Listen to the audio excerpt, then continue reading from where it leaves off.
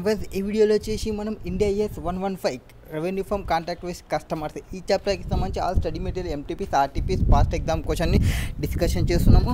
So up to 23rd question వరకు completed. Now 24th question what is there in 24th question అనేది చూద్దాము. So ఏ cable company provide television services fixed రేట్లో provide చేస్తుంది 800 rupees per month for a period of 3 years. So 3 yearsకి 800 rupees per month లాగా తీసుకుంటుంది. And cable service is satisfied over time because customer consumes and receives benefit from service as it provided. That is, customers generally benefit each day that they have access to cable service. Determine how many performance obligations that the cable company have. So ఇక్కడ ఏం provide చేస్తుంది cable company అనేది television సర్వీసెస్ని provide చేస్తుంది. ఎంత fixed rate of ఫీజ్కి ఎంతకి 800 per మంత్కి ఎన్ని ఇయర్స్కి మొత్తం 3 yearsకి ప్రొవైడ్ చేస్తుంది. అండ్ కేబుల్ సర్వీసెస్కి అందరు కస్టమర్ సాటిస్ఫై అవుతున్నారు. ఇక్కడ ఏం చెప్పాలి అంటే first of all cable company determines that each increment of its service, that is example day or month, is distinct performance obligation because customer benefit from that period of service on its own. So ఇక్కడ customer benefit అయ్యేది on his own అంటే వాళ్ళు కొంతమంది చూడవచ్చు, కొంతమంది చూడకపోవచ్చు. And కొంతమంది చూసి subscription తీసుకోవచ్చు, కొంతమంది చూడకుండానే subscription తీసుకోకపోవచ్చు. So additionally each increment of service ఈ separately identifiable from those preceding and following it. So కొన్ని సబ్స్క్రిప్షన్స్ ఇంక్రీజ్ అయినా అనుకోండి, ఆ ఈచ్ ఇంక్రిమెంట్ అయ్యే సర్వీసెస్ ఏమైనా ఉంటే అవి సపరేట్లీ ఐడెంటిఫై చేయండి. అండ్ వాటిని ప్రీసీడింగ్కి ఫాలోయింగ్కి ఏం చేంజెస్ ఉన్నాయో చూసుకోండి. And one services provided not significantly effect modifier are customise to another. So ఏమైనా ఒక సర్వీస్ యాడ్ చేసినా అనుకోండి, ఆ యాడ్ చేసే సర్వీస్ అనేది ఎగ్జిస్టింగ్ సర్వీసెస్కి ఆర్ మీరు చేసే ఆల్రెడీ కస్టమైజ్డ్ సర్వీసెస్కి ఎటువంటి చేంజ్ అనేది రాకూడదు. Therefore it can be concluded that this contact with customer he single performance application. So ఇక్కడ ఏమున్నట్లు సింగిల్ పర్ఫార్మెన్స్ అప్లికేషన్ ఉన్నట్లు to provide 3 years of cable service because each of the distinct increment of service ఈ satisfied over time. So వాళ్ళు ఏవైతే addition చేస్తుంటారో, ఇప్పుడు ఒక ఛానల్ని addition చేసిన customers will benefit, ఒక స్పెషల్ మోడిఫికేషన్ ఏమైనా చేసినా కస్టమర్స్ విల్ బెనిఫిట్. సో వాళ్ళు 3 years అనేది కంపల్సరీగా సర్వీసెస్ని ప్రొవైడ్ చేస్తారు. So over a period of టైంకి ఇది ప్రొవైడ్ చేస్తూనే ఉంటారు 3 yearsకి. ఇది సింగిల్ పర్ఫార్మెన్స్ అప్లికేషన్గా తీసుకుంటాము. And increment service is satisfied over time. So all the cable company uses same method to progress recognize revenue on its cable television service regardless of contract time period. Next question number 25th. ఒక manufacture ఉన్నాడు, అక్కడ 60 daysకి consignment and contract enter అయినాడు షిప్కి ఒక 1000 dresses to retailer A స్టోర్స్కి. So MA ఇద్దరు ఉన్నారు, 60 days consignment contract షిప్స్కి. And A retailer A is అబ్లిగేటెడ్ to pay manufacturer M 20 rupees per dress when the dress is sold to and end customers. So 1000 రూపీస్కి sale చేయాలి and మ్యానుఫ్యాక్చర్కి ఎంత pay చేస్తాడు, 20 rupees pay చేస్తాడు. And during the consignment period manufacturer M has contractual right to require retailer A to either return the dresses or transfer them to another retailer. So M కున్న right ఏమి, ఆ contractual right ప్రకారం అంటే ఆ డ్రెస్సెస్ని ఏ కన్నా పంపించవచ్చు are వేరే వాళ్ళకైనా పంపించవచ్చు. అంటే ఎంకి కావాల్సిన రిక్వైర్ రిటర్న్ని ఎక్కడి నుంచైనా తీసుకోవడానికి పాసిబిలిటీ అనేది ఉంది. అండ్ ఎం కావాల్సిన రిటర్న్ని ఏ నుంచి తీసుకోవచ్చు ఆర్ ఎం కావాలనుకుంటే ఈ డ్రెస్సెస్ని వేరే వాళ్ళకి ట్రాన్స్ఫర్ చేయొచ్చు. Next M manufacturer is also required to accept the return of the inventory. ఒకవేళ ఇన్వెంటరీ రిటర్న్ వచ్చింది అనుకోండి, ఆ ఇన్వెంటరీ రిటర్న్ని తీసుకుంటారు, అంటే ఇన్వెంటరీ రిటర్న్ని కూడా యాక్సెప్ట్ చేస్తారు. So state when control he transfer, control ఎప్పుడు ట్రాన్స్ఫర్ అయిందని చెప్తాము. ఫస్ట్ ఇక్కడ manufacture M determine that control has not been transferred. ఎందుకు, ఒకవేళ ఏమన్నా స్టాక్ మిగిలిపోతే ఏ మళ్ళీ రిటర్న్ చేస్తా అని చెప్పినాడు కదా. సో అందుకే ఇక్కడ కంట్రోల్ అనేది ట్రాన్స్ఫర్ చేయలేదు ఏకి ఆన్ డెలివరీకి for the following reason. First retailer A does not have unconditional obligation to pay for the dress until they have been sold to the end customers. So ఇక్కడ conditional application ఉంది ఎవరికి ఏకి ఏది 20 rupees pay చేయాలి sale జరిగినప్పుడు అనేది unconditional application ఏం లేదు. నెక్స్ట్ సెకండ్ ఇది వచ్చేసి manufacturer M is able to require that the dresses is transferred to another retailer at any time before retailer A sells them to end customers. So ఒకవేళ ఏ cell చేయలేక అనుకుని ఏ ఎం అనుకున్న ఆ స్టాక్ని వేరే వాళ్ళకి ట్రాన్స్ఫర్ చేసే రైట్ అనేది ఎంకు ఉంది. And manufacturer M is able to require return అతనికి ఏవైతే రిక్వైర్ రిటర్న్ ఉందో అది ఎక్కడి నుంచైనా రిసీవ్ చేసుకోవచ్చు. Require return just transfer them to another retailer. So M manufacturer determine that control of dresses transfer they ఇన్కి control ఉంది అండ్ ట్రాన్స్ఫర్ చేయడానికి rights ఉన్నాయి ఎండ్ కస్టమర్స్కి. And when the retailer has unconditional application to pay and no longer return or otherwise transfer the dresses. So M recognise revenue as the dresses are sold at the to the customer. So కస్టమర్కి sold చేసినప్పుడే ఎం recognise చేసుకోవాలి revenue అనేది. Next question number 26. What is there in 26? A entity ఉంది negotiate చేసుకుంది major ఎయిర్లైన్స్తో ఏమని ticket purchase చేయడానికి at reduced rate compared with the price of ticket told direct to the airlines to the public. So airline direct పబ్లిక్కి ఎట్లా sale చేస్తో అట్లా కాకుండా ఈ middle person ఒక పర్సన్ వచ్చేసి నాకు సేల్ చేయండి అని చెప్తున్నాడు. And entity agrees to buy specific number of ఈ కొన్ని టికెట్స్ అంటే ఒక 10,000 టికెట్స్ నేను పర్చేస్ చేస్తాను. సో మీరు పబ్లిక్కి సేల్ చేసేదానికంటే తక్కువకి నాకు సేల్ చేయమని చెప్పింది. Now okay the entity agrees to buy specific number of tickets and will pay for those tickets even if it is not able to resale them. ఒకవేళ ఆ 10,000 టికెట్స్ నేను ఎగ్జాంపుల్ చెప్పినాను 10,000 టికెట్స్ కన్నా sale చేయలేకపోతే కూడా 10,000 టికెట్కి మళ్ళీ మొత్తం అమౌంట్ని పే చేస్తుంది. అంటే ఇన్వెంటరీ రిస్క్ ఎవరు పే చేస్తున్నారు? Receiving person. The reduce rate paid by the entity for each ticket purchased is negotiated and agreed in advance. So ఎంత అనేది ముందనే మాట్లాడుకున్నారు.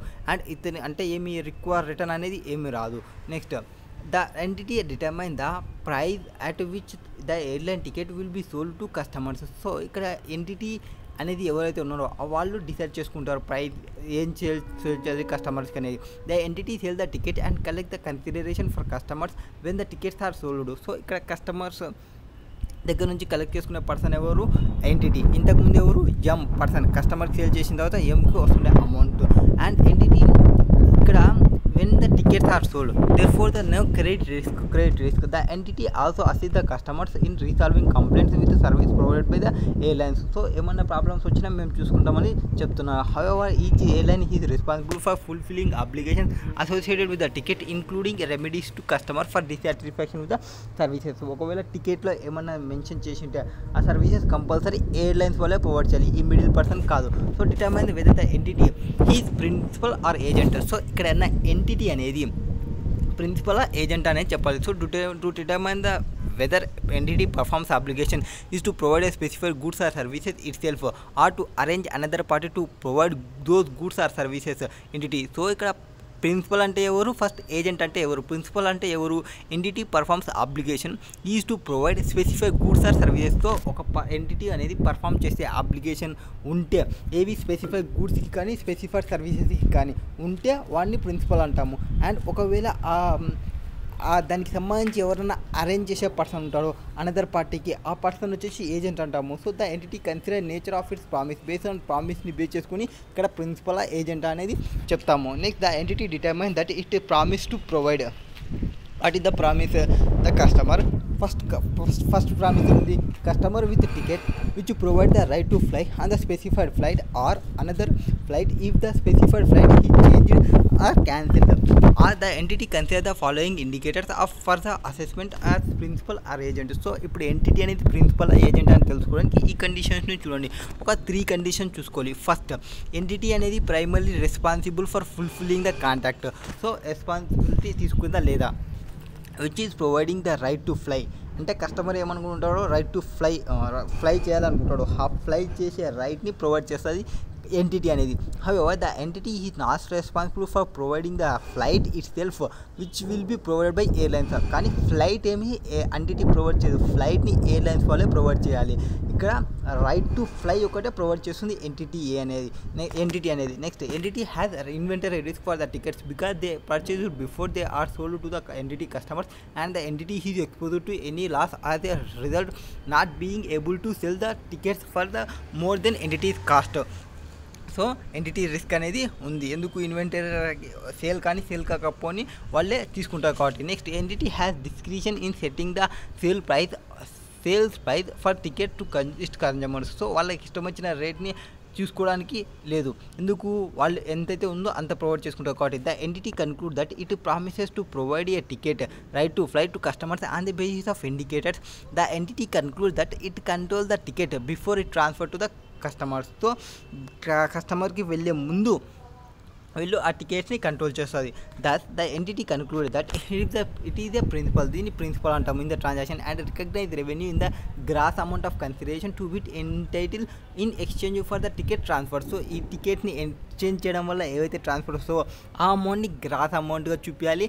అండ్ ఏదైతే ఎయిర్లైన్స్ వాళ్ళకి పేమెంట్ చేస్తుందో అది ఎక్స్పెండిచర్ సైడ్ చూపించుకోవాలి. నార్మల్గా ఒకవేళ వాడు ఏజెంట్ అయింటే నెట్ ఆఫ్ చేసి చూపించుకుంటుండే. ఇప్పుడు ఏజెంట్ కాదు కాబట్టి ప్రిన్సిపల్ కాబట్టి వీడు గ్రాస్ అమౌంట్ తీసుకోవాలి. Next Question number 27. Company D Limited provides advertising service to customer. So D enters a subcontractor with a multinational online video sharing company F Limited under the subcontractor F Limited. So ఇక్కడ D company ఉంది, advertising service provide చేస్తుంది, ఎవరికి కస్టమర్కి provide చేస్తుంది.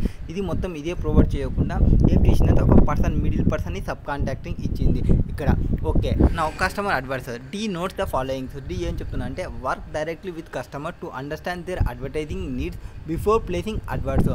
So వీళ్ళకి ఏమేమి చెప్పింది, sub కాంట్రాక్టింగ్కి ఏవైతే సర్వీస్ ఉందో ఆ సర్వీసెస్ నీడ్స్ ఏమైనా బిఫోర్ ప్లేసింగ్ అడ్వర్టైజ్మెంట్కి ఇవి చూసుకుంటుంది, అండర్స్టాండ్ చేసుకోవాలి అనేది. Next D is responsible for ensuring ఇదే అంటే డీనే responsible that the adverts meet the customer needs after the advertise is provide. So ఈ అడ్వర్టైజ్మెంట్ వచ్చిన తర్వాత enter in sub contract with multinational online video sharing company F limited. So వీళ్ళ కోసం ఇది చేస్తుంది కదా.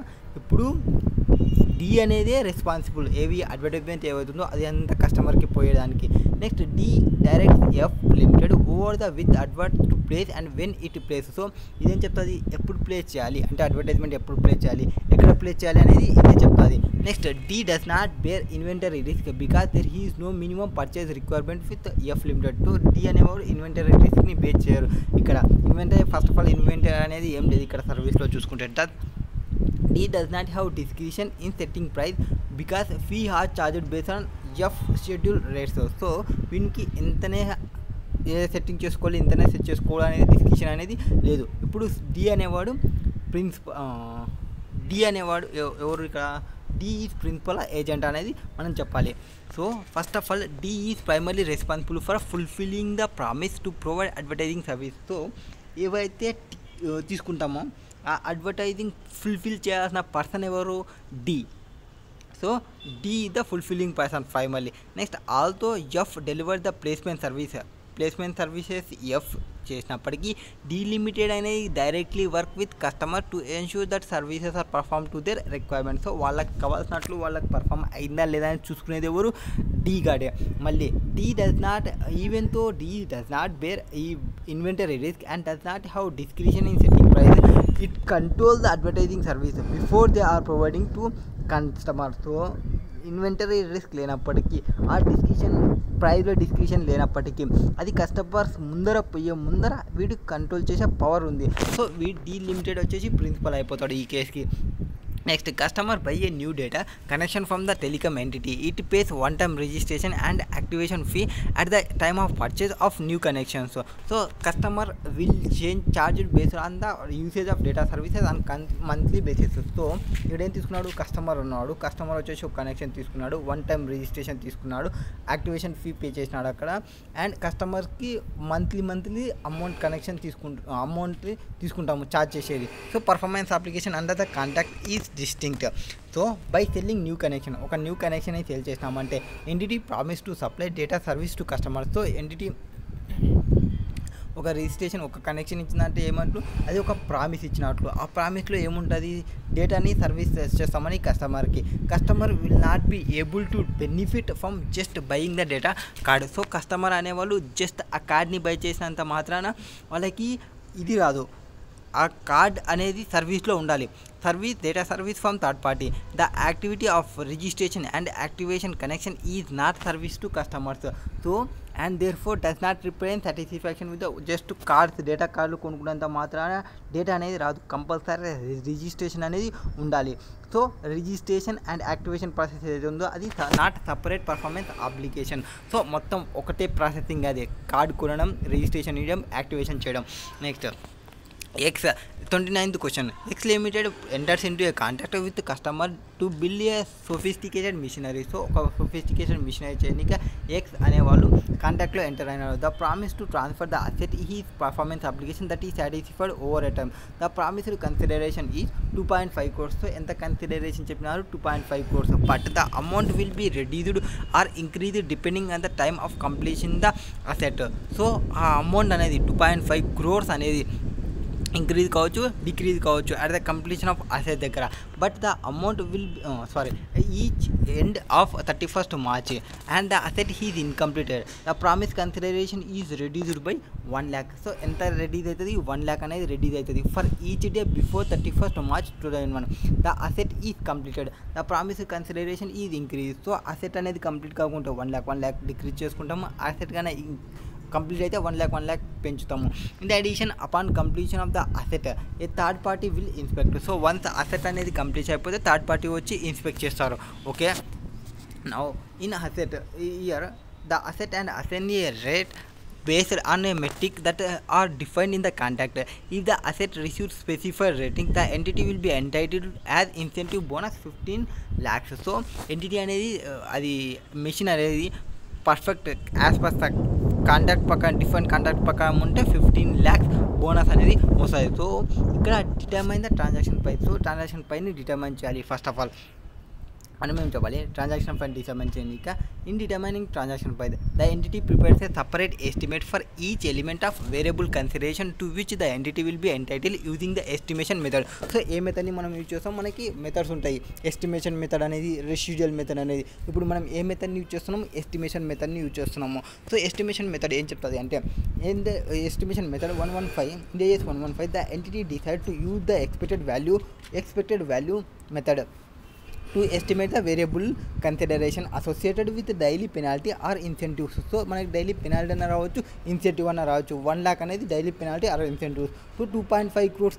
Plus are minus of 1 lakh per day అనేది అవుతుంది. This is because it is the method that the entity expect to better predict the amount of consideration. So మనం expected value మెథడ్ని use చేయడం అనేది బెటర్, ఎందుకంటే ఇది బెటర్గా ప్రిడిక్ట్ చేస్తుంది. Next the entity decides to use the most likely amount to estimate the variable consideration associated with the incentive bonus. So entity ఏదైతే decide చేసుకుందో use the most likely అమౌంట్ని to estimate variable consideration అసోసియేట్కి with the incentive బోనస్కి. This is because there are only 2 possible outcomes. So 2 అవుట్కమ్సే ఉంటుంది. ఒకటి 15 lakhs bonus అన్న రావడం, are bonus అన్న రాకపోవడం. So as per different contract ప్రకారం ఉంటే 15 lakhs బోనస్ వస్తుంది, డిఫరెంట్ కాంట్రాక్ట్ ప్రకారం లేకుంటే నేమ్ రాదు. So and it is a method that the entity expect to better predict amount of consideration to which it will be entitled. So ఈ method use చేయండి, expected value మెథడ్ని అని చెప్తున్నారు. Next question number 30. What is there in question number 30? AST Limited enters into a contract with customer to build a manufacturing facility. The entity determines the contract contains one performance obligation satisfied over time. So over టైంలో one performance obligation complete అయితే అనుకున్నారు. So వీళ్ళు enter అయిన కాంట్రాక్ట్లో construction he schedule to completed by end of the 36 months. So 36 months complete అయిపోతుంది ఆ schedule చేసినది. Upon agreed amount ఎంత? 25 crores. So agreed అయిన అమౌంట్ ఎంత ఇక్కడ? 25 crores. The entity has opportunity to earn performance bonus for early completion. So ఒకవేళ మనం completion అనేది ఎర్లీగా చేస్తే ఒక 25 lakhs అనేది మనకి బోనస్ అనేది వస్తుంది. ద బోనస్ ఎంత ఉంటుంది? 15% bonus of the contract if completed by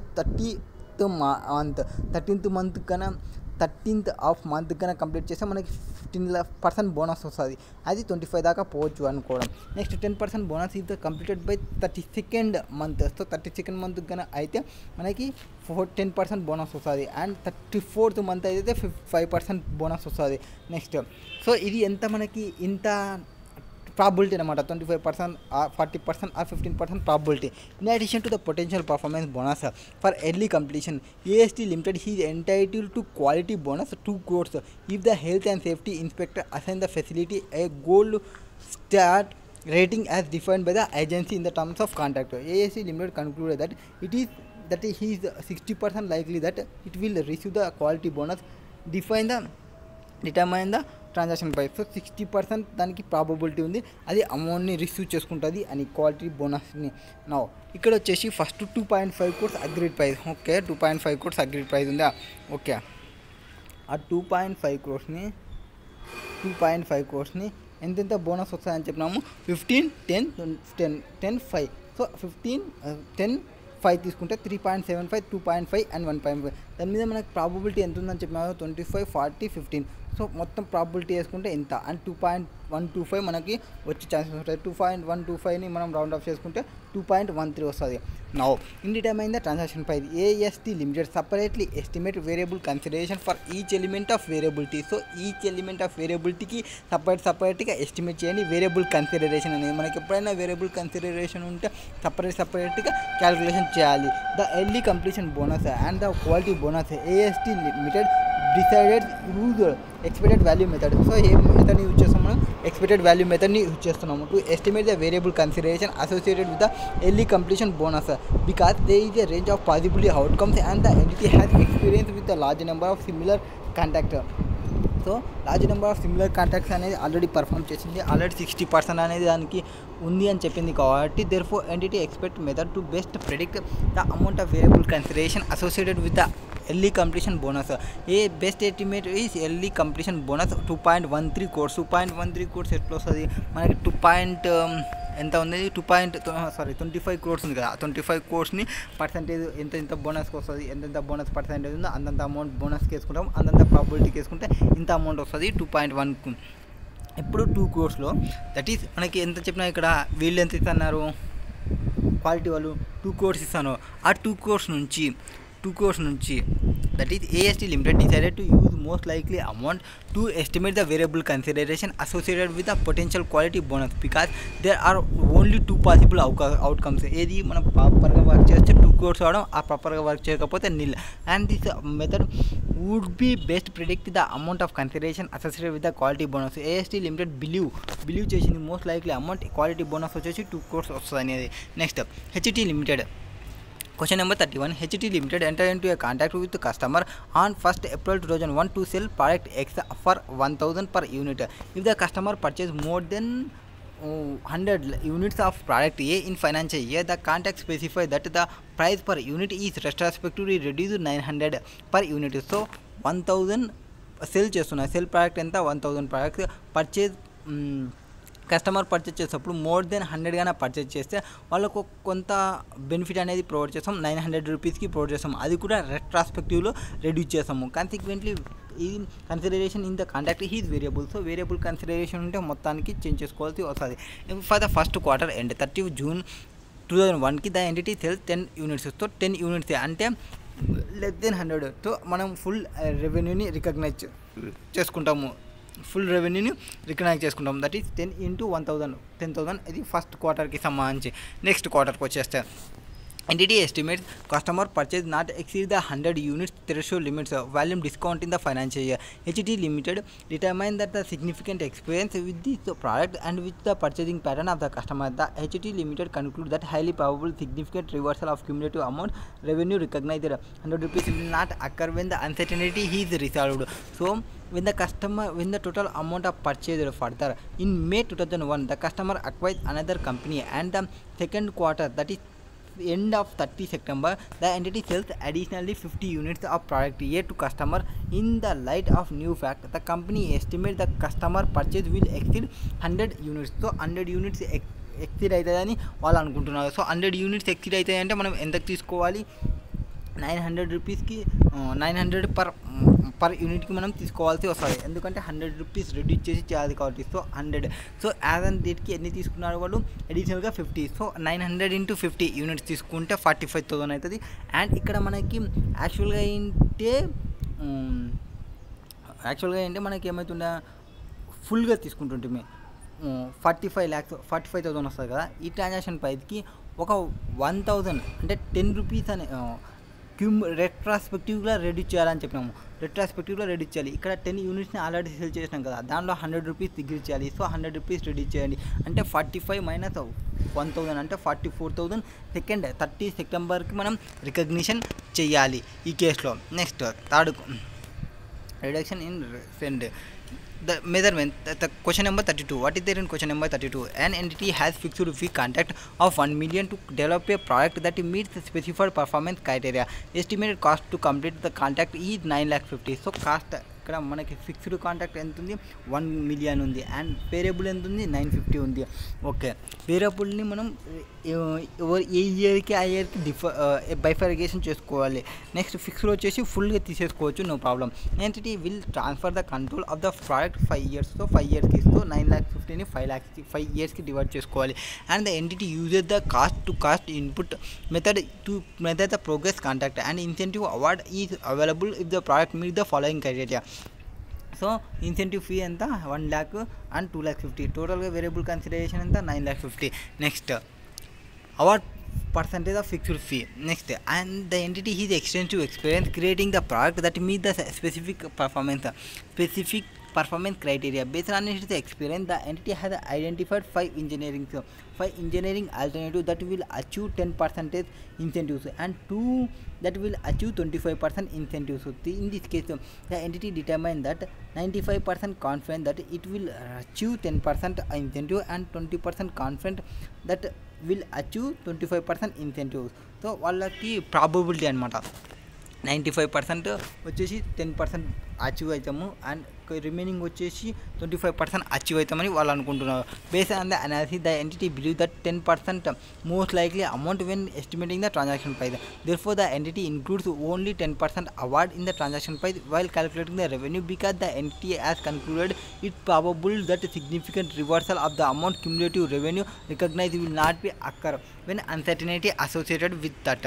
Next, 95% due to confidence achieving in 10%. The entity reassessed its production status quarterly to determine whether it is track on to meet the criteria incentive award. At the end of 4, it became apparent that this contract will fully achieve weighted based criteria. Therefore entity revised its estimate variable consideration to include the entire 25%. So first 3 years వచ్చేసి వచ్చేసి 1 lakh తీసుకుంటాము. Next 2 lakhs 2 yearsకి వచ్చేసి 2,50,000 తీసుకుంటాము. ఏది variable consideration అనేది. Next 4 and because it is a point probable that significant reversal in the amount of cumulative revenue recognized will not occur when the including entire variable consideration transaction price. Evaluate impact of changes cost. So ఈ cost బేసిస్లో మనం fixed consideration variable consideration allocate చేసుకోవాలి. And 4th yearలో change వచ్చింది కాబట్టి ఆ change adjustment 4th yearలో ఒకటి adjustment అంటే పడుతుంది ఫర్ సింప్లికేషన్ కోసం. సో ఫస్ట్ ఏమి ఫిక్స్డ్ కన్సిడరేషన్ ఎంత ఉంది, 10 lakhs ఉంది, అది రైస్ చేసుకుంటా. ఎస్టిమేటెడ్ కాస్ట్ టు కంప్లీట్ ఎంత 9,50,000 estimated cost. And estimated cost of consideration ఎంత అని చెప్పాము. ఫస్ట్ 3 yearsకి వచ్చేసి 1 lakh and second 4th 5th yearకి వచ్చేసి 2,50,000. అండ్ ఫిక్స్డ్ రెవెన్యూ ఎంత ఉంది, ఇప్పుడు ఈ అమౌంట్ని అలొకేట్ చేద్దాం. ఈ అమౌంట్ని అలొకేట్ చేసుకోవాలి. ఏదాన్ని బేసిస్తో అలొకేట్ చేసుకోవాలి, మనకి కాస్ట్లోని ప్రొవైడ్ చేసిన ఇక్కడ. సో ఈ కాస్ట్లోని బేసిస్లో మనం అలొకేట్ చేసుకోవాలి. So fixed amount into cost divided by estimated cost to complete ఎంత 9,50,000. సో మొత్తం 9,50,000 అనేది cost estimated cost. So 10 lakhs divided by cost ఎంత ఉంది,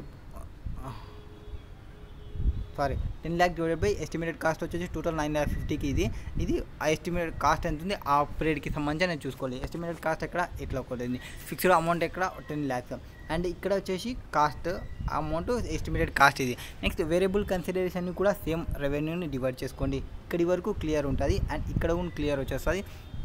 ఇక్కడ వచ్చేసి ఒక అడ్జస్ట్మెంట్ వస్తుంది అని చెప్పినాము. ఆ అడ్జస్ట్మెంట్ ఏమి ఇక్కడ అండి first. So updated variable consideration అంతా 2,50,000 అంతవరకు మనం ఎంత వేసినాము 1 lakh వేసినాము. ఓకే, క్యుములేటివ్ కాస్ట్ త్రూ ఇయర్కి ఎంత అవుతుంది 9 lakhs అవుతుంది. దట్ ఈజ్ దాని ప్రకారం చూసుకుంటే 9 lakhs అవుతుంది. అండ్ ఎస్టిమేటెడ్ కాస్ట్ కంప్లీటెడ్ అవుతుంది 9,50,000 అవుతుంది. నా ఈ అమౌంట్ ఓకే 2,50,000కి పర్సెంటేజ్ కంప్లీట్ అయింది కదా, 95% అంటే 10 lakhs మీద 95% కంప్లీట్ అయితే 10 lakhs మీద 95% కంప్లీట్ అయితే 9,50,000 వచ్చేస్తుంది. Now the amount cumulative variable revenue ఎంత ఉంది, ఈ రెవెన్యూ ఎంత ఉంది, వేరియబుల్ రెవెన్యూ క్యుములేటివ్ చూసుకుంటే ఈ వరకు రెవెన్యూ చూసుకుంటే 1,38,130 వచ్చేస్తుంది క్యుములేటివ్ రెవెన్యూ చూసుకుంటే. అండ్ ద అమౌంట్ ఇక్కడ ఎంతైతే పర్సంటేజ్ వస్తుందో ఆ పర్సంటేజ్ని తీసుకుంటే ఇక్కడ ఈ అమౌంట్ ఉంది కదా, ఫస్ట్ 2,50,000, ఈ 2,50,000ని ఈ అమౌంట్స్ అంటే ఎంత పర్సంటేజ్ వస్తుంది అంత పర్సంటేజ్ చూసుకొని మైనస్ ఈ 1,38,130తో చూసుకుంటే 1,38,132 చూసుకుంటే 95% ఇంటూ మైనస్ తీసుకుంటే 99,370 వస్తుంది. సో దీన్ని క్యుములేటివ్గా అడ్జస్ట్మెంట్ చేయాలి 99,370కి. నెక్స్ట్ టోటల్ రెవెన్యూ అడ్జస్ట్మెంట్ చేసుకుంటే రిమైనింగ్ ఇక్కడ వచ్చేస్తుంది. టోటల్ రెవెన్యూ ఎంత, కాస్ట్ ఎంత, ఆపరేటింగ్ ప్రాఫిట్ ఎంత, మార్జిన్ తీసుకోండి. So no changes to be estimated cost to complete throughout the contract period. In practice, under the cost to cost measure of progress, total revenue of each period is determined by multiplying the total transaction price, fixed and variable, by ratio of cumulative cost incurred to total cost.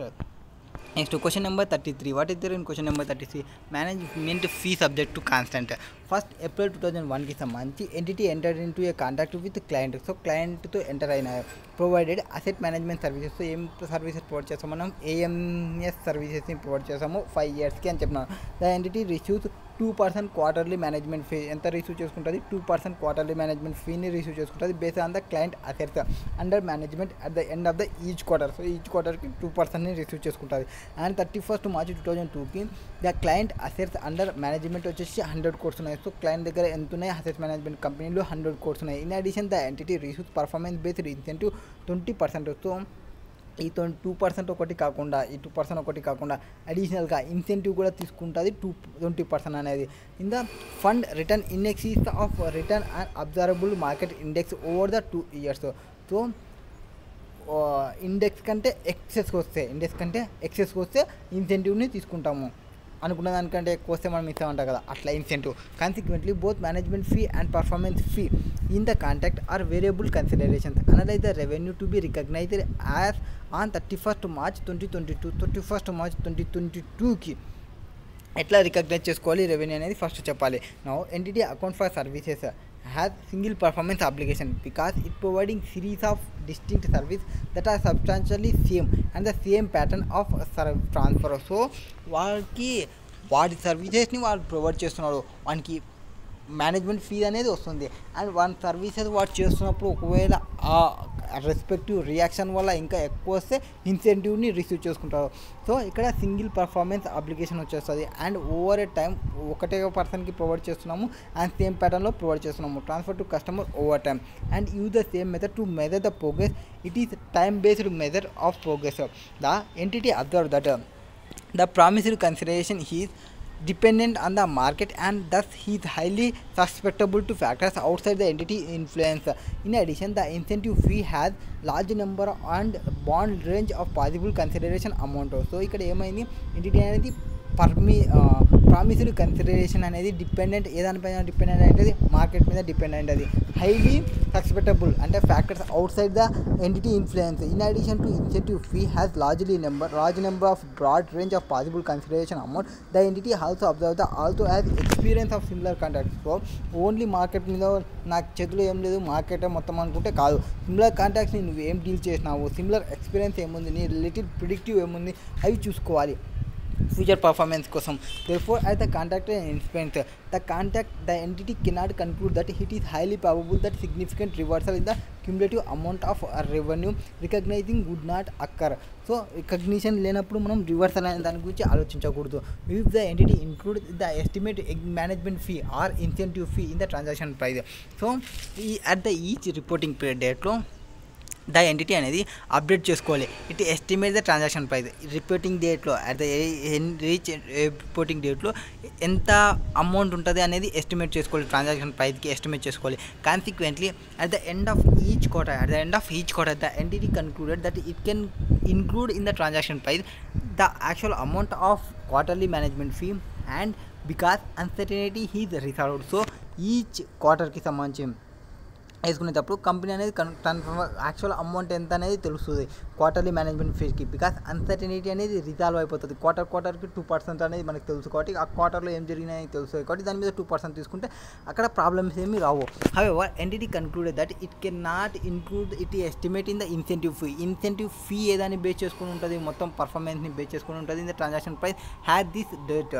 So ఈ డేట్కి estimate చేయలేము incentive ఫీని. This is because there has market index indicate that the entity cannot conclude that it is highly probable that significant reversal in the cumulative amount of revenue recognized would not occur if the entity includes its estimates of the incentive fee in the transaction price. So అది year ఎండ్లో చూస్తాం కాబట్టి incentive fee అనేది quarterly check చేయడానికి రాదు కాబట్టి ఒకవేళ మనం అమౌంట్ని రికగ్నైజ్ చేస్తే మళ్ళీ క్యుములేటివ్గా అంత అమౌంట్ని రివర్సల్ చేయాల్సి వస్తుంది. So the client assets under the management or 100 crores. ఎంతకు ఉన్నాయి? 100 crores ఉన్నాయని చెప్పినాము. రిజల్టింగ్ క్వార్టర్లీ మేనేజ్మెంట్ ఫీ వచ్చేసి అండ్ ద ట్రాన్సాక్షన్ ప్రైస్ వచ్చేసి 2 crores తీసుకోవాలి and at the end of each క్వార్టర్కి. And entity allocate the quarterly management fee to the distinct services providing during the quarter. This is because the fee related specifically to the entities efforts to transfer the service for the at quarter. So ఆ క్వార్టర్కి సంబంధించి చూసేటప్పుడు quarterly management fee ఒకటే చూడండి. Incentive గురించి ఆలోచించకండి. Incentive గురించి ఆలోచించాల్సింది at the ending కాబట్టి. So consequently entity recognise 2 crores as revenue for the quarter end 31st March 2022. Question number 34. What is there in question number 34? An entity enters into 1000 contacts. So 1000 contacts ki entity అనేది enter అయినది with customers. So each contact వచ్చేసి includes the sale of one product for 50 రూపీస్కి సంబంధించి. So ఎంత చేస్తున్నావు sale చేయాల్సినది 1000 total product into 50 is equal to 50,000 total consideration. So 1000 contacts ఉన్నవి. ఈ కస్టమర్స్కి వచ్చేసి 50 రూపీస్కి సేల్ చేస్తున్నాము. 1 కస్టమర్ మొత్తం 50,000 total consideration. Cash is received when control of product transfer. So cash ఎప్పుడు రిసీవ్ చేసుకున్నాము? ప్రోడక్ట్ని ట్రాన్స్ఫర్ చేసినాము. The entity customer business practice is to allow the customer to return any unused product with in 30 days and receive the full refund. So ఇక్కడ ఏం చెప్తుంది మనకి amount అనేది receive చేసుకుంటుంది 50,000 కన్సిడరేషన్ అనేది. ఒకవేళ కస్టమర్స్ ఎవరైనా ఉంటే వాళ్ళకి ఆ ప్రోడక్ట్ అనేది నచ్చకుంటే 30 days లోపల రిటర్న్ చేయాలి. 30 days లోపల రిటర్న్ చేసుకుంటే ఈ అమౌంట్ అనేది కొంత అమౌంట్ని రిఫండ్ ఇస్తుంది. ఎంత అమౌంట్ని రిఫండ్ ఇస్తుంది? 30 rupees రిఫండ్ ఇస్తుంది. The entity cost of each product వచ్చేసి 30 rupees. ద ఎంటిటీ కాస్ట్ ఎంత వస్తుంది? 30 rupees. The entity apply the requirement in India IS 115 to the portfolio of 1000 contacts because it is reasonably expect that in accordance with para the effect of financial statement for the applying this requirement to portfolio would not differ materially from the applying the requirement individual contacts with portfolio. In the contract allow the customers returns the consideration received from the customer is variable. So amount అనేది consideration ఏమవుతుంది? Variable అవుతుంది. ఎందుకు మనం return policy పెట్టినాం కాబట్టి. Next to estimate the variable consideration to with the entity will be entitle. The entity decides use expect to better predict the amount of consideration to contract he will be entitled using the expected value method. The entity estimated 970 product will not be returned. So compulsory వానికి mind బల్ల గుద్ది చెప్తున్నా అంటారు కదా. So దట్లా 970 అనేది return రావు అనేది వాళ్ళు confirm చెప్తున్నారు. సో 970 రావు అనేది వాళ్ళు ఎంతైతే పర్ఫెక్ట్ చెప్తున్నారో 30 వచ్చే ఛాన్సెస్ ఉన్నాయని వాళ్ళ డౌట్. సో 30,000కి మనం లైబిలిటీ క్రియేట్ చేసుకోవాలి. 30,000కి మనం రిసీవబుల్కి పెట్టుకోవాల్సి వస్తుంది. The entity estimate that the cost of recovering the product will be immaterial and expect that return product can be రీసోల్డ్ at profit. So రీసోల్డ్ చేస్తాము.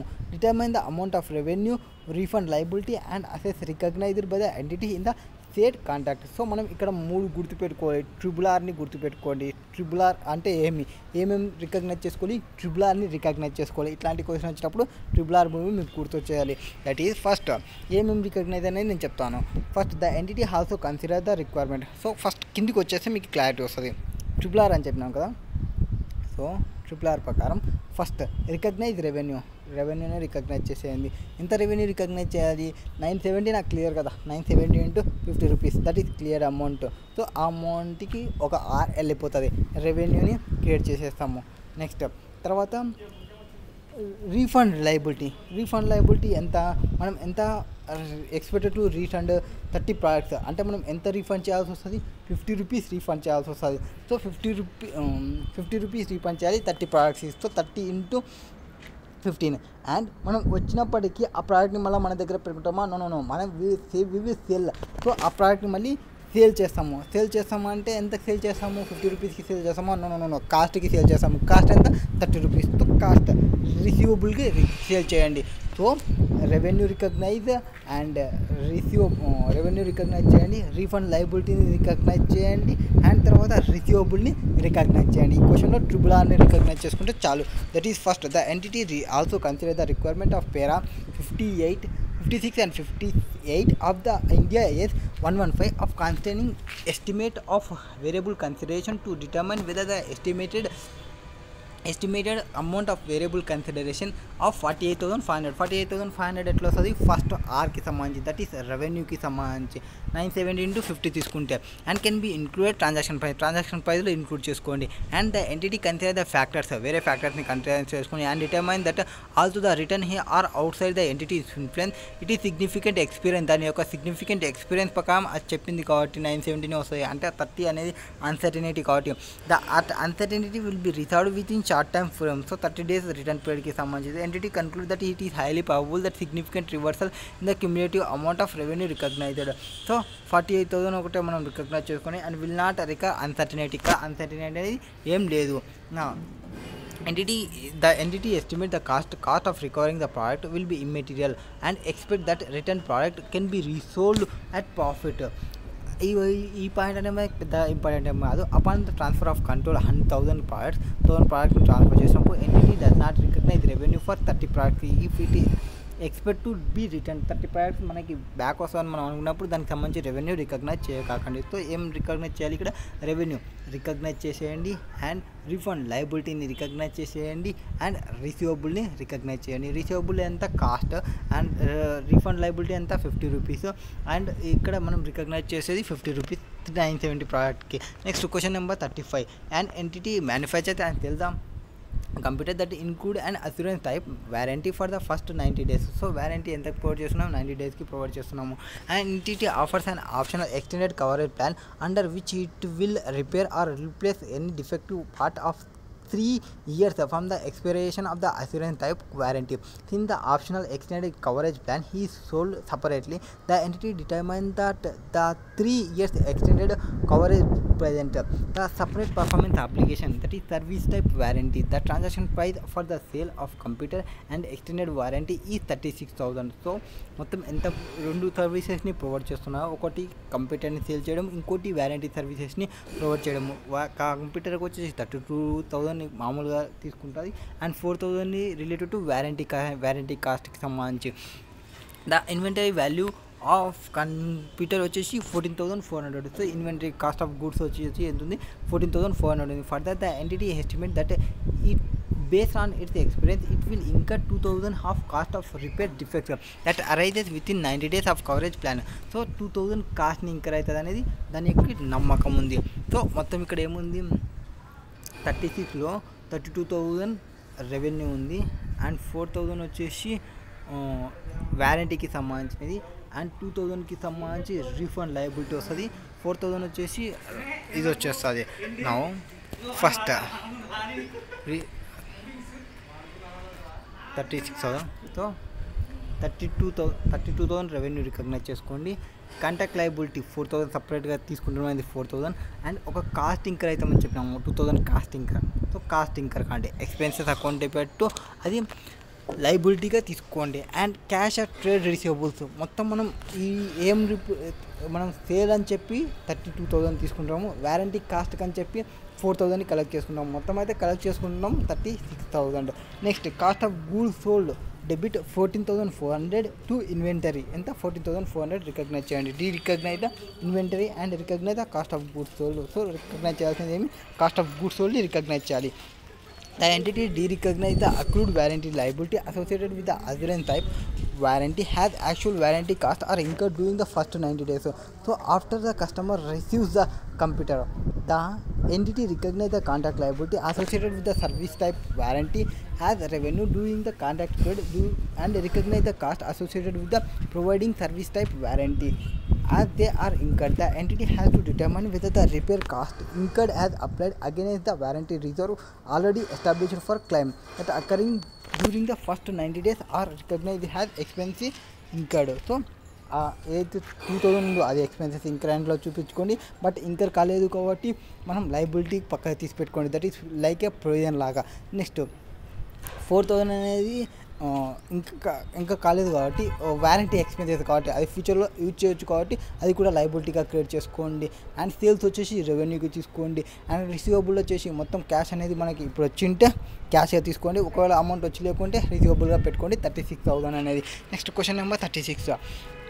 Entity sales 100 ultra live batteries for 2000 each and provide the customer with 5 years guarantee. So ఎంత provide చేస్తున్నావు 5 years guarantee that the batteries will be withstand the elements and continue to perform to specifications. The entity which normally provides 1 year guarantee to customers purchasing ultra live batteries to 2000కి sale చేస్తున్నాము. 1 year guarantee provide చేస్తున్నాము. 2 years 5 representatives to determine that year 2 వచ్చేసి 5 represented separate performance applications 5 years provide చేస్తున్నాం guarantee. Second ఇయర్లో ఒక 5 separate performance అప్లికేషన్స్ని చూసుకున్నాము.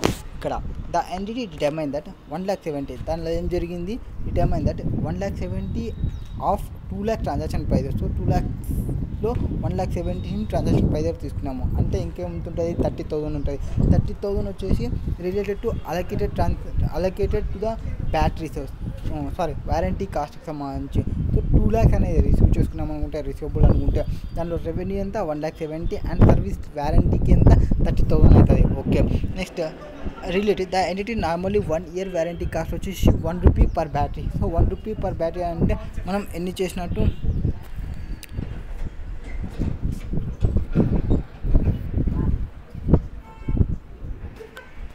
So 1 rupee per battery 2000 into 5 తీసుకుంటే 2000 rupees each 2000 each. Okay. 2000 into 5 10,000 warranty cost 1 rupee per battery 100 life batteries. So మొత్తం 10,000 అవుతుంది warranty expenses అనేది. The contract liability is recognise as revenue. So contract లయబిలిటీని ఎంత రెవెన్యూగా recognise చేయండి. Over service contract period year 2 to 5 years. The cost of providing the service warranty are recognized as incurred and assurance warranty application issued de-recognized. So ఈ assurance దాన్ని accrued కాస్ట్ని create చేయండి assurance వారంటీని. Next question number 37. That is a commercial aeroplane component supplier enter into a contract with customer for promised consideration. So ఎంతకి enter అవుతున్నారు aeroplane అనేది commercial aeroplane అనేది 70 lakhsకి కాంట్రాక్ట్లో enter అవుతున్నాము. And based on the evaluation of the fact and circumstances the supplier concluded that 1,40,000. So supplier ఏమంటున్నారు 1,40,000కి conclude చేస్తున్నారు. Presented as insignificant financing component because an advance payment received in ఎక్సిస్ of year before the transfer of control of the product. State ఇక్కడ ఎంత ఉంది 70 lakhs ఉంది. 70 lakhs అనేది actual promise చేసిన consideration. And supplier వచ్చేసి 1,40,000ని insignificant financing component ఉంది అని వాళ్ళు అనుకుంటున్నారు. Because advance payment receive చేసుకున్నానికి in ఎక్సిస్ of years before the transfer control of the product. State whether the company need to make any adjustment in determining the transaction price. What if the advance payment was larger and received further in advance such that the entity concluded 14 lakhs. So 14 lakhs అయితే ఎంత ఉంటుంది. It represents financing component based on the analysis of the fact and circumstances. So first కేసులో ఏమవుతుంది 1,40,000 divided by 70 lakhs తీసుకుంటే మనకి 2% వస్తుంది. So entity May conclude that 1,40,000 are 2% of contract price is not significant. So 2% అంటే significant ఏమీ కాదు. And the entity may not need to adjust the consideration promised in determine transaction prices. So transaction ప్రైస్లో మనం adjustment చేయాల్సిన అవసరం లేదు, ఎందుకంటే అది 2% కాబట్టి నెగ్లిజిబుల్ కాబట్టి. And however when the advance payment was larger and received further in advance. So ఒకవేళ ఆ అడ్వాన్స్ పేమెంట్ అనేది లార్జర్ అమౌంట్ ఉంటే అండ్ లార్జర్ అమౌంట్ని మనం కనుక రిసీవ్ చేసుకుంటే మనం ఏమైనా కన్సిడరేషన్ ప్రామిస్ ఉంటే determining the transfer price. However, the advance payment was larger and received further in advance. So, such that entity may conclude 14 lakhs. That is represented financing component based on the analysis of the fact and circumstances. So, 14 lakhs అన్నామంటే fact and circumstances ని చూసుకుంటే financing component అనేది ఉండొచ్చు. In such a case the entity May conclude that 14 lakhs or 20% of the contract price is significant. So 20% అంటే significant అవుతుంది. So the entity should adjust the consideration promissory in determining the transaction price. So consideration అనేది the entity అనేది adjust చేసుకోవాలి transaction ప్రైస్లో ఈ 20% are 14 lakhs అన్నప్పుడు.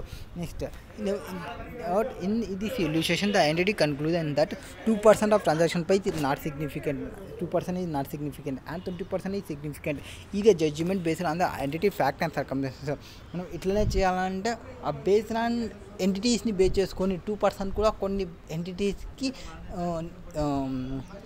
Significant అయి ఉంటుంది. సో మన వరకు ఇప్పుడున్న ఇన్ఫర్మేషన్ ప్రకారం అంటే లార్జ్ అమౌంట్ ఉంది కాబట్టి ఆ లార్జ్ అమౌంట్ ప్రకారం చూసుకున్నందుకు మనకి సిగ్నిఫికెంట్ అండ్ సిగ్నిఫికెంట్ అని చెప్పినాము. సో ఫ్యాక్ట్ అండ్ సర్కమ్స్టాన్సెస్ని చూసుకోవాలి. Next question number 38. NKT Limited sells a product to customer for 1,20,000 that is payable 24 months after delivery. The customer obtains control of the product at customer inception. The contract permits the customer to obtain control of the product at contract inception. So control ఎప్పుడు తీసుకున్నాడో at the Inception డేట్కి తీసుకుంటాడు. So ఇక్కడ ఏం జరిగింది, product చేసేది customer చేసేది 1,20,000, payable ఎంత 24 monthsకి payment చేయాలి ఆఫ్టర్ డెలివరీ తర్వాత. కంట్రోల్ అనేది అట్ ద ఇన్సెప్షన్ డేట్కి కంట్రోల్ తీసుకుంటాడు. And the contract permits the customer to return the product with in 90 days. ఒకవేళ కాంట్రాక్ట్ పర్మిట్ చేస్తుంది 90 days లోపల మనం ప్రోడక్ట్ని రిటర్న్ చేయాలనుకుంటే రిటర్న్ చేయొచ్చు. And product is new and entity is no relevant historical evidence of the product return or other available market evidence. So ఇంతవరకు నా హిస్టరీలోనే లేదు రిటర్న్ వచ్చినాయని చెప్తున్నారు. Okay, now market evidence the cash selling price of the product is 1 lakh. So cash selling price ఎంత 1 lakh rupee which is represented amount that the customer would pay upon delivery of the same product sold under otherwise identical terms and conditions as at contract inception. The entity's cost of the product వచ్చేసి 80,000. So entity cost ఎంత identical terms and కండిషన్స్ని చూసుకుంటే otherwise చూసుకుంటే 80,000 ఉంది. ఈ మనం తీసుకున్న scheme కాకుండా మామూలుగా తీసుకున్నప్పుడు the contract includes ఇంప్లిసిటీ rate of 10%. So IRR rate ఎంత ఉంది 10% ఉంది. So that over 24 months discounted the promise consideration ఈ 1,20,000 to 1 cash selling praise 1 lakh. So మామూలుగా అనుకుంటే క్యాష్ సెల్లింగ్ ప్రైజ్ వచ్చేసి 1 lakh ఉంది. బట్ మనకి ఏది 24 months టైం అట్లా ఇచ్చినప్పుడు అమౌంట్ అనేది 1,21,000కి పోతుంది. Analyse the about transaction with financing component. So ఇక్కడ ఫైనాన్సింగ్ కాంపోనెంట్ గురించి మనం అనలైజింగ్ చేసుకోవాలి. అంటే ఫస్ట్ ఆఫ్ ఆల్ ఇక్కడ the contract include significant financing component. So ఇక్కడ సిగ్నిఫికెంట్ ఫైనాన్సింగ్ కాంపోనెంట్ అనేది ఉంది. ఎట్లా this is evident from different between the amount promised consideration of 1,21,000 and cash selling price ఎంత 1 lakh. సో సెల్లింగ్ ప్రైస్ ఏమో 1 lakh ఉంది. But మనం promise చేసినప్పుడు amount ఎంత 1,21,000 పే చేస్తామన్నాము. సో ఎక్సిస్ 21,000 పేమెంట్ చేస్తున్నాము అంటే ఫైనాన్సింగ్ కాంపోనెంట్ ఉన్నట్లు. At the date of the goods transfer to the customer, the contract includes the implicit interest rate 10%. That is interest rate that over 24 months discount the promissory consideration 1,21,000 to the cash. So 10,000 ఇప్పుడు 1 lakh తీసుకున్నాం అనుకోండి, 1 lakh మీద 10% తీసుకుంటే 1,10,000 అవుతుంది. And 1,10,000 అవుతుంది. 1,10,000 into మళ్ళీ 10% తీసుకుంటే 21,000 అవుతుంది. సో 1,21,000 24 monthsకి మనకు వచ్చేస్తుంది. అండ్ ప్రైస్ వచ్చేసి the entity evaluate the rate and conclude that it is commensurate with the rate that would be reflected in separate financing transaction between the entity and the is customers at contract Inception. So financing ట్రాన్సాక్షన్ని and customer contract ప్రైస్ని at the Inception డేట్కి మనం compensation చేసినప్పుడు bifurcation చూసుకోవాలి, entity evaluate చేసుకోవాలి. ఎంటిల్ the entity receive the cash payment. So from the customer నుంచి amount receive చేసుకునేంత వరకు interest revenue would be recognised in accordance with INDAS 109. Interest రెవెన్యూని మనం ఎట్లా రికగ్నైజ్ చేసుకోవాలి యాజ్ పర్ INDAS 109 ప్రకారం ఫైనాన్షియల్ ఇన్స్ట్రుమెంట్స్ ప్రకారం that is effective interest రేట్ని use చేసి provide చేయాలి. Effective interest rate in accordance with 109. The entity consider the remaining contraction terms. Next question number 39. VT Limited entered into a contract with the customer to sell the equipment contact of enter to the customer with the contact he sign. So contact ఎప్పుడంటే ఇప్పుడు వి అనేవాడున్నాడు ఏమి ఎక్విప్మెంట్ని sale చేస్తా అన్నాడు. Control అనేది ఎప్పుడు transfer చేస్తాడో, ఎప్పుడైతే కాంటాక్ట్ని sign చేస్తారో అప్పుడు.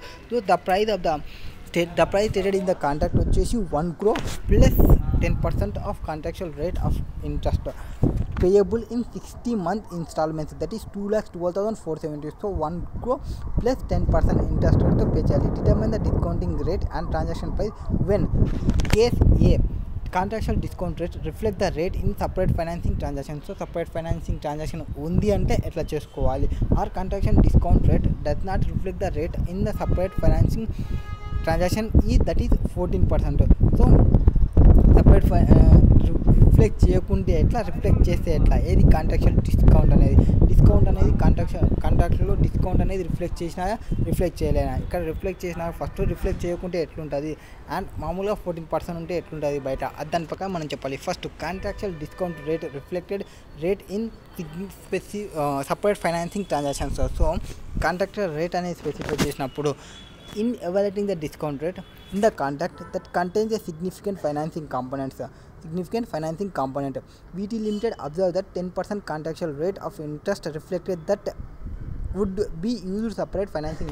సో వాళ్ళు ఆల్రెడీ రిఫ్లెక్ట్ చేసిన కాబట్టి యాజ్ పర్ కాంట్రాక్చువల్ ప్రకారం డిస్కౌంట్ రేట్ని స్పెసిఫై చేసిన కాబట్టి 10% అనేది దాన్ని సపరేట్ ఫైనాన్సింగ్ ట్రాన్సాక్షన్గా తీసుకోవాలి between entity and it's customers at contraction at inspection. So contract inspect చేసిన డేట్కే మనం సపరేట్గా తీసుకోవాలి. So that is the contractual rate of interest, that is 10% reflect the credit characteristics of the customer. So credit characteristics అనేది reflect చేస్తుంది.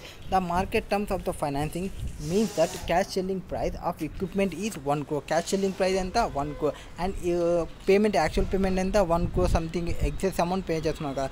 This amount is recognized as revenue and the loan is recoverable when control of the equipment transfer. So equipment అంటే contract ఎప్పుడైతే sign చేస్తారో అప్పుడు control transfer అవుతుందని చెప్పినాను కదా. So control transfer అయినప్పుడు ఎక్విప్మెంట్కి సంబంధించి లోన్ రిసీవబుల్ అనేది రికగ్నైజ్ చేయాలి. The entity account for receivables in accordance with 109 అంటే ఎఫెక్టివ్ ఇంట్రెస్ట్ రేట్ని యూజ్ చేసుకోవాలి. నెక్స్ట్ కాంట్రాక్చువల్ డిస్కౌంట్ రేట్ అనేది రిఫ్లెక్ట్ చేయకుంటే, ఆ రేట్ అనేది కాంట్రాక్ట్లో రిఫ్లెక్ట్ చేయకుంటే ఎట్లుంటుంది. In evaluating the discount rate in the contract that contain the significant financing component. మనకు తెలుసు అక్కడ సిగ్నిఫికెంట్ ఫైనాన్సింగ్ కాంపోనెంట్ ఉందనేది. ఎందుకు తెలుసు, మనకి యాక్చువల్ సెల్లింగ్ ప్రైస్ ఒక అమౌంట్ ఉంది, బట్ కలెక్షన్ చేసుకునేది ఒక అమౌంట్ ఉంది. సో డిఫరెన్స్ అమౌంట్ అనేది ఉంది. సో డిఫరెన్స్ అమౌంట్ ఉందంటే సిగ్నిఫికెంట్ ఫైనాన్సింగ్ కంపోనెంట్ అనేది ఉంది. అది ఎంత పర్సెంటేజ్ అనేది మనకి కాంట్రాక్చువల్ డిస్కౌంట్లో లేదనుకోండి. Then the entity observe that 10% contractual rate of interest ఈ significantly lower then the 14% interest rate that would be used in separate financing transaction between the entity and it customers at the contract Inception. మామూలుగా బయటనేమో 14% జరుగుతుంటే వీళ్ళు 10%కే వేసుకున్నాను అనుకోండి. And separate financing transaction between the entity and it's customers contract Inception. The contractual rate of interest 10% does not reflect the credit characteristics of customers. 10% ఏదైతే పెట్టినారో అది credit క్యారెక్టరిస్టిక్స్ని reflect చేయదు. This is suggested that cash selling price is less than 1 crore ఉన్నట్లు. Cash selling price ఎంత less than 1 crore ఉన్నట్లు. వీటి limited determine that transaction price by adjusting the promised amount of consideration to reflect the contractual payment using 14% interest rate. So అప్పుడు ఏం చేసుకోవాలి, 10% తీసుకుంటే ఒకటి వస్తుంది కదా, ఆ 10% కాకుండా 14% రేట్తో మనం తీసుకోవాలి. 14% రేట్తో మనం తీసుకుంటే మనకి ఆ కాంట్రాక్ట్ ప్రైస్ అమౌంట్ అనేది డిక్రీజ్ అవుతుంది. That is reflect the credit characteristics of the customer. Consequently the entity determine that transaction price వచ్చేసి 9,13,01,346 అవుతుంది. 60 మంత్లీ ఇన్స్టాల్మెంట్ కన్నా చూసుకుంటే ఏది 2,12,470 డిస్కౌంటెడ్ అట్ 14%కి కన్నా చేసుకుంటే the entity recognise revenue and loan receivable for that amount. So ఈ అమౌంట్ని అసెట్కి loan రిసీవబుల్కి recognise చేసుకోండి. అండ్ లోన్ రిసీవబుల్ ఇది అకార్డెన్స్ విత్ INDAS 109 ప్రకారం. నెక్స్ట్ క్వశ్చన్ నెంబర్ 40 చెప్పేసి తీసుకుందామండి. ST limited enter into A contract with customer to cell and asset.